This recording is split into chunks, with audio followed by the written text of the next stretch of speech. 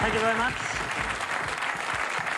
The America's Cup is a very emotional issue for most Australians, and we have, well, assembled what we consider to be the most distinguished panel ever to discuss its future, and without any further ado, I'll introduce them. To my right, Rex the Moose Mossop. Thank you. To Rex's right, a Perth boy, Peter. I was with Ian when he lost the cup, Gilmore.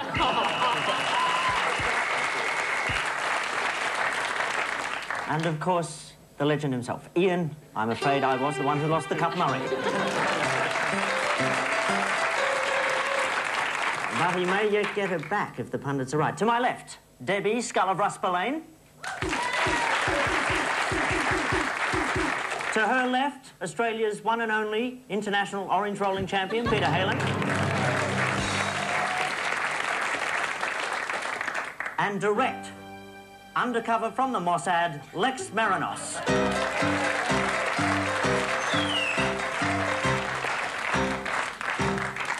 Now, it is a difficult issue, it's an emotional one, and I would ask all members of the panel please to think before they open their mouths. What am I saying? What a stupid thing to say. Debbie, over to you.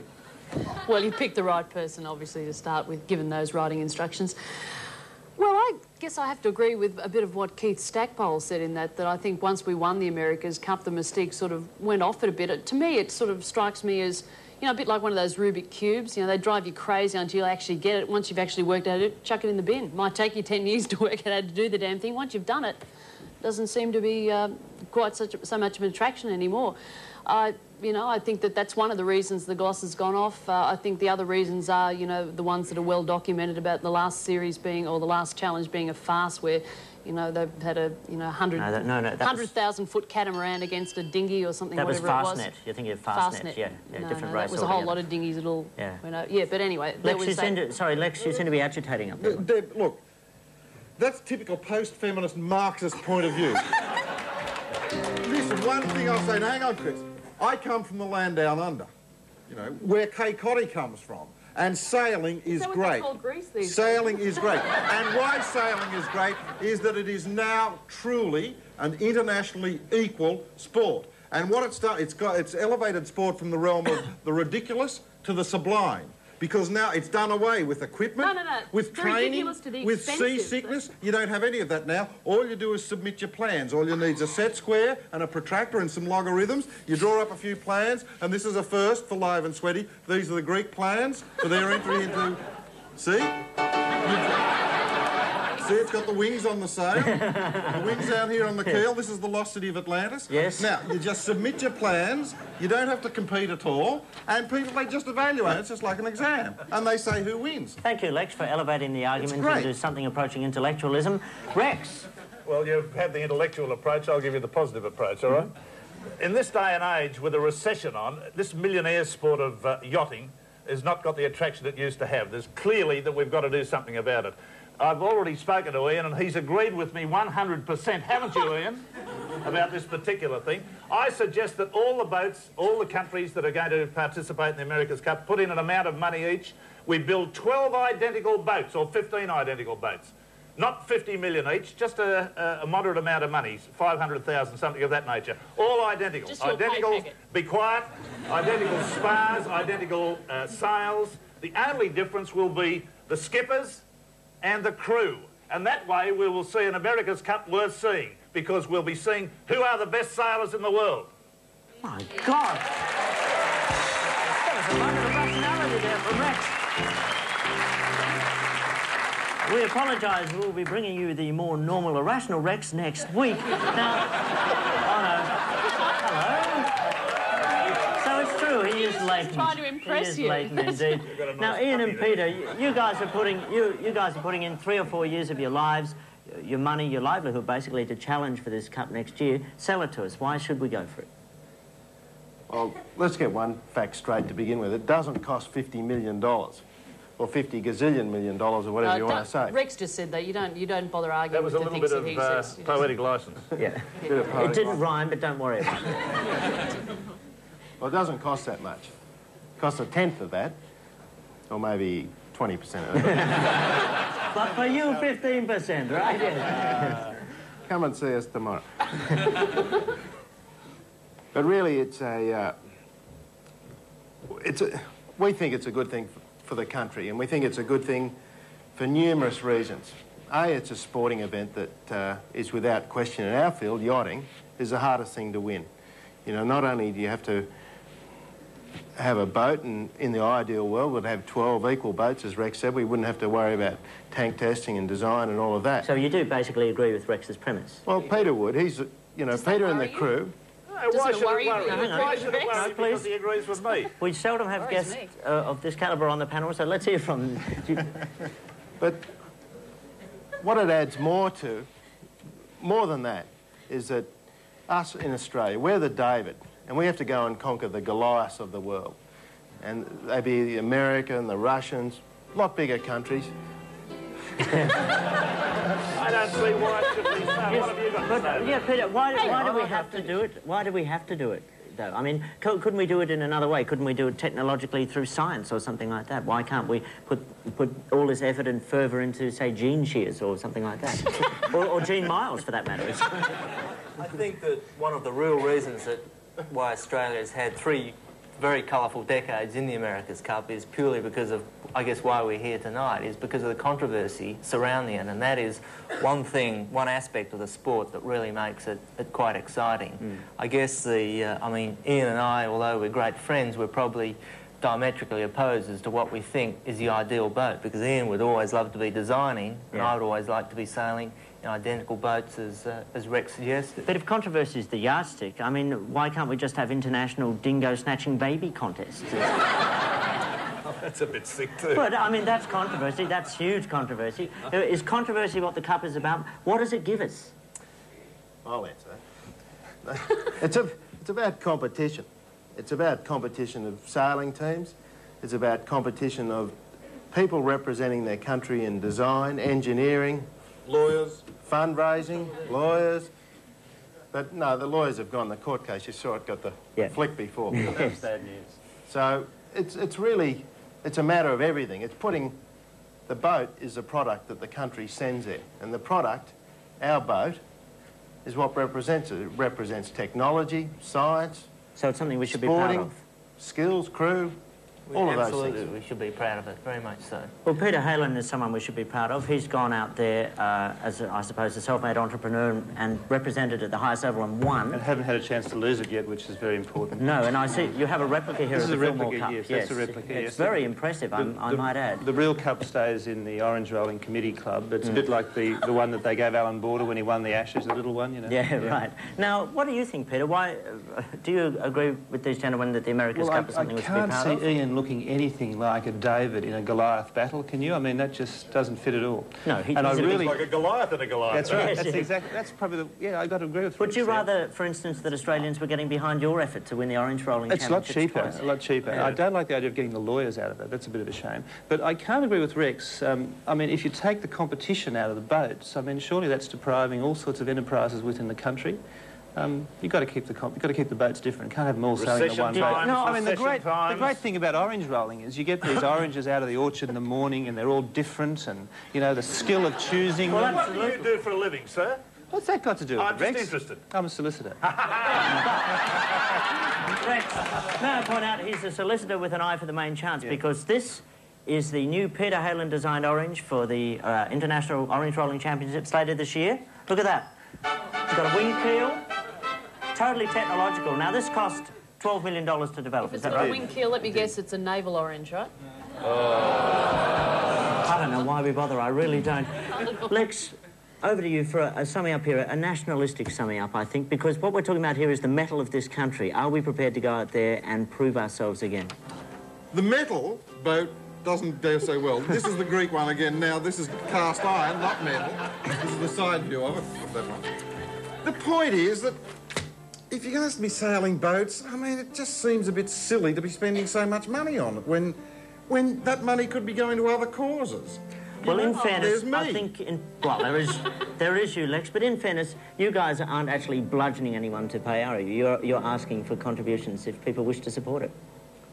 Well, that's right. It's not like our Olympic game bids or anything like that. We're not taking taxpayers' money or anyone's money. We're just saying, we're doing this.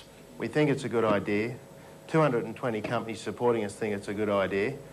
And 50,000 people that are members think it's a good idea.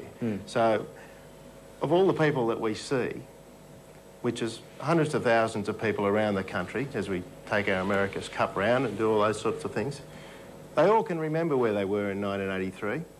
And certainly, even Debbie can remember where she was in 1983. I was in bed, I missed it. Well, there you go. Well, guys, if I could just give you one bit of advice, if you really want to get some money, just try 8 cents a day as a campaign. It works a treat. It certainly worked for us. Ian Murray, Peter Gilmore, thank you very much for coming on the show and debating this openly and freely. I would like... Rex is bleeding. I'm just bleeding. I need to go in the blood bank or the blood bin. Yes, the blood you must go in the age bin. Rex, save that blood, because we're going to take this blood with Rex down to Melbourne next week. Next week, yes, we will be in that fair southern city where the battle of the codes is on. Rex Mossop, V. Crackers Keenan, Dermot Brereton, our very special guest, hot new band Killing Time also now. If you live in Melbourne and would like to be part of our audience, part of this bloodbath that's going to be happening, call this number after 10 o'clock on Monday morning. It's a Melbourne number only, 524 2444, 524 2444, Melbourne number only. We hope we'll see you there. Bring your Controversy Corner topics with you. To everybody, thank you very much. To you out there, Australia, good night, and I love yous all.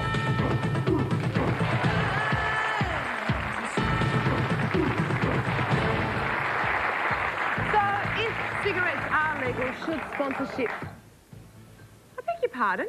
Someone over there is having a bit of an attack. If cigarettes are legal, should sponsorship be banned? To discuss this, let me introduce our panel. On this hand side, Rex the Moose Mossop. From Triple J, we have Ian Rogerson, Hard Coffee. And on his other hand side, Mikey Robbins from the Triple J Breakfast Show. On this hand side, Debbie Scull of Russ Spillane, the very special Peter Reith, and all the way from Melbourne, Lex Marinos. Make it welcome.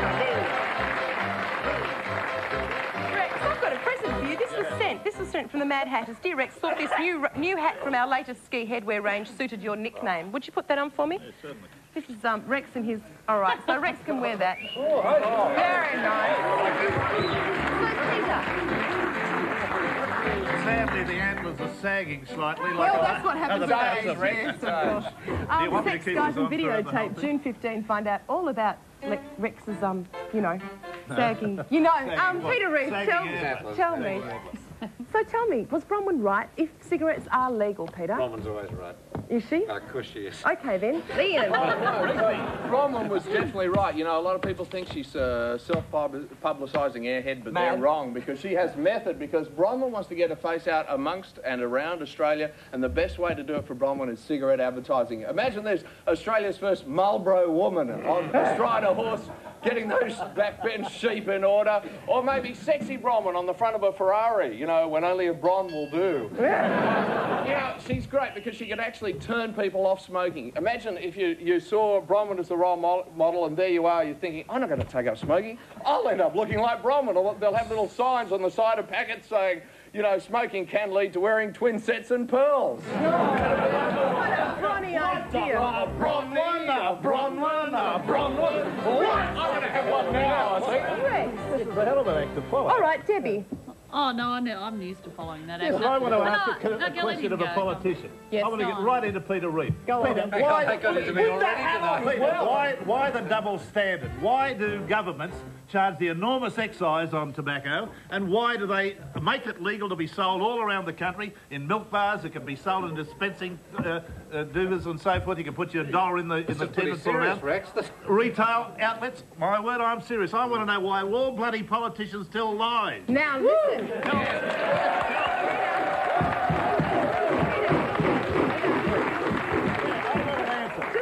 Remembering, of course, that, Peter, you are the master of a 10-second grab. Your time starts now. Bullshit.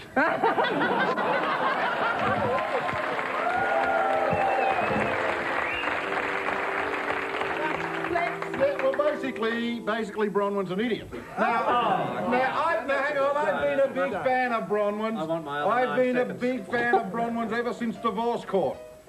When we used to know her as Bronwyn the Bong, and I think that's the problem. I think too much dough. I I think Bronwyn's been smoking dope. I used to love it in those days.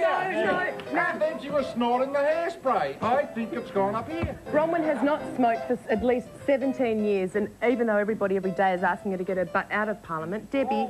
I'm sorry, can I just sum it up by saying anything Bronwyn Bishop says I disagree with? I don't think so. It's not necessarily so. I mean, cigarettes... something a lady said. Cigarettes... Oh, look, you and this bullshit about women all agreeing with each other. Women do not all agree with each other. Yes, we do. Big goose with everyone. We don't.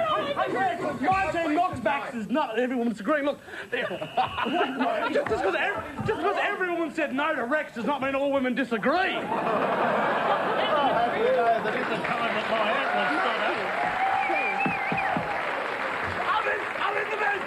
The man couldn't pull a root in a vegetable garden. Look at him.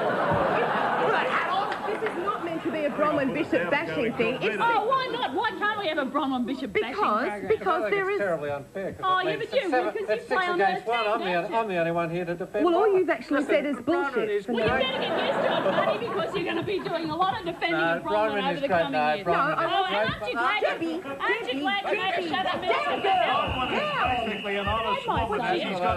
She's got an honest point of view, and she stands up for a point of view, and I appreciate that. Thanks. But I want to know why all politicians tell bloody lies. Ask a question.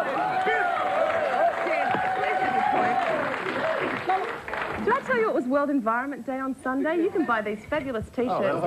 Go green. It is not World Environment. It is World Environment Day on June the 5th, and you can buy these at any supermarket beginning with the word Coles. Peter, Debbie. No, I've had my say. No, you haven't. I have had my say. No, you haven't. It wasn't very articulate. No, I just wanted to very say... articulate. I just wanted to say how pleased the coalition must be that they made Bronwyn Bishop Shadow Minister for Health. What a perfect choice. Now, Peter. Smoking stunts your hair. Peter. There is a point there. There is a point there. Peter. Can I just have a moment? Yes. I just want to send a cheerio to Bronwyn. I told her I'd be on tonight and I'd look after her interests. Is she watching?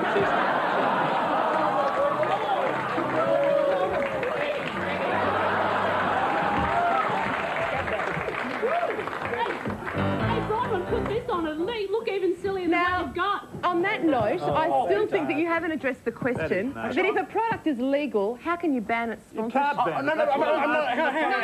I'm precisely... in some parts of Australia, you can still buy bongs. So I would like to see the Downer bong. Oh, yeah. Suck on a Downer. You'll be glad you did. Thank you, Mikey.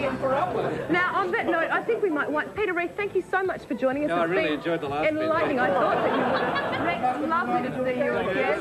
Debbie, thanks Shelley Taylor-Smith and Grub for joining us, the Electric Hippies. I've already told you about World Environment Day on Sunday. That's June the 5th. And the Women's Water Polo Club Championships are on in Melbourne this weekend, down at the Hawthorn Aquatic Centre.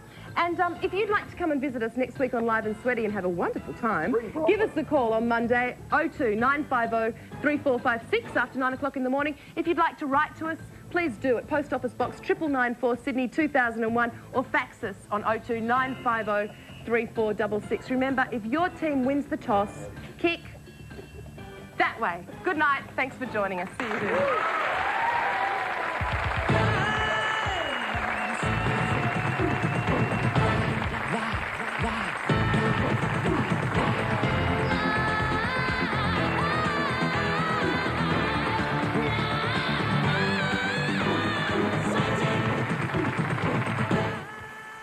Slap my butt with a pink serviette and call me Wendy. It's Mikey Robbins here, and I'll be back on Monday morning with Helen Razor on the Triple J Breakfast Show. Let us be your morning glory. Every weekday from 6 to 9 across Australia on the Triple J Network. I love you all.